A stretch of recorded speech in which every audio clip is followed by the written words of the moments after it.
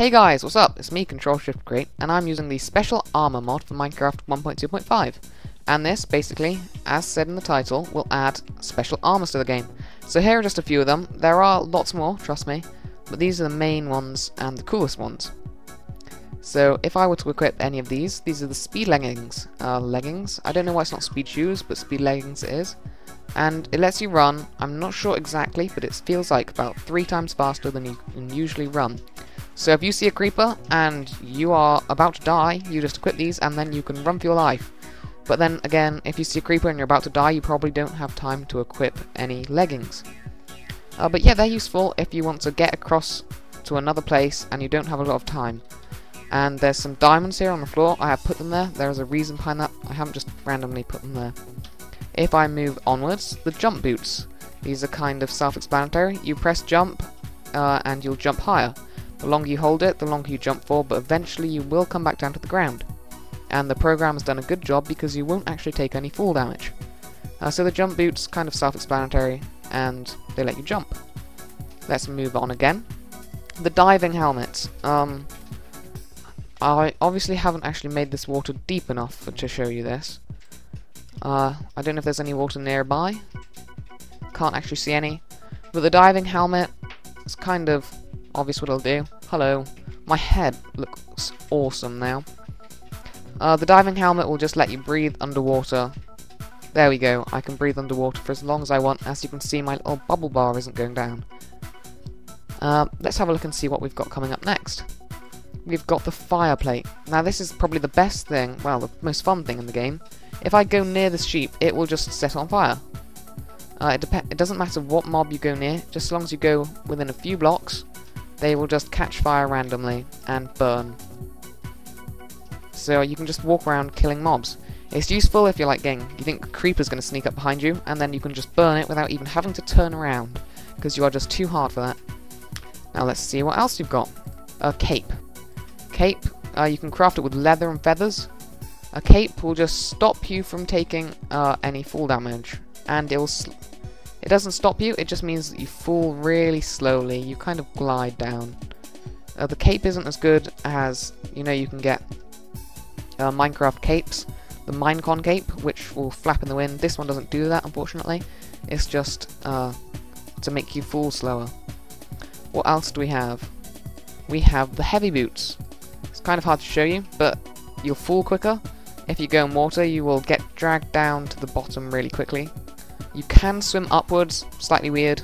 If you fall so quickly, you probably shouldn't be able to swim upwards, but I can't actually get out of the water without unequipping them. We've got the speed leggings, already showed you them. The double jump boots, now I haven't actually tried them out, but I kind of can guess what it'll let me do.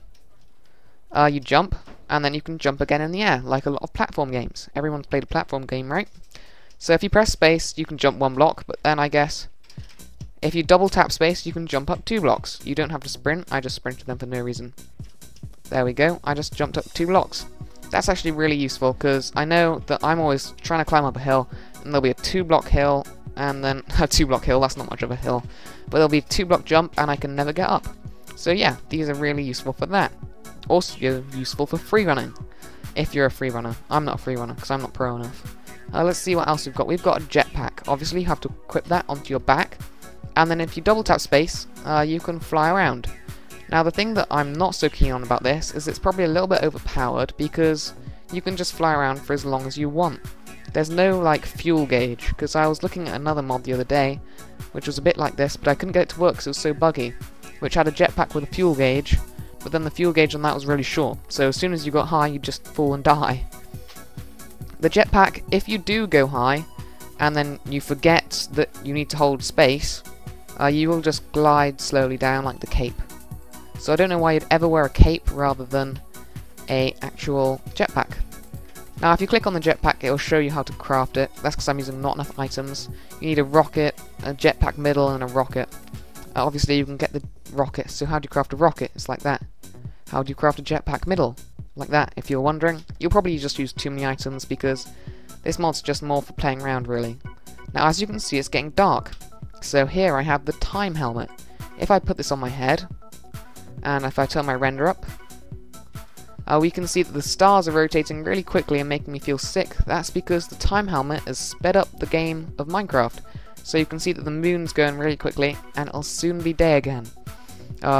If you're using this mod, I don't see why you wouldn't just use too many items, but this is quite fun if you're just playing on a multiplayer map. Now if I just look to see how you craft it, I'm wondering how overpowered it will be. Yeah, it's kind of overpowered, I guess, because you don't need any diamonds and it's kind of easy to do. But I think it's really quite cool, this time helmet.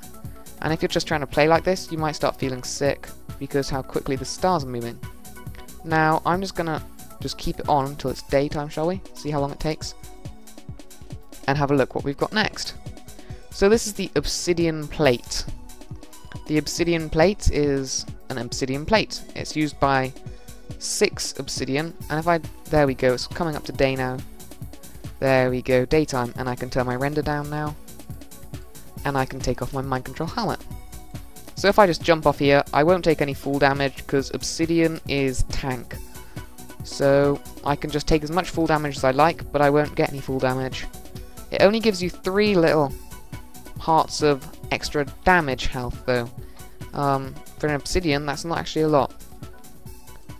I hate obsidian because it takes so long to mine, but then again, so does everyone else.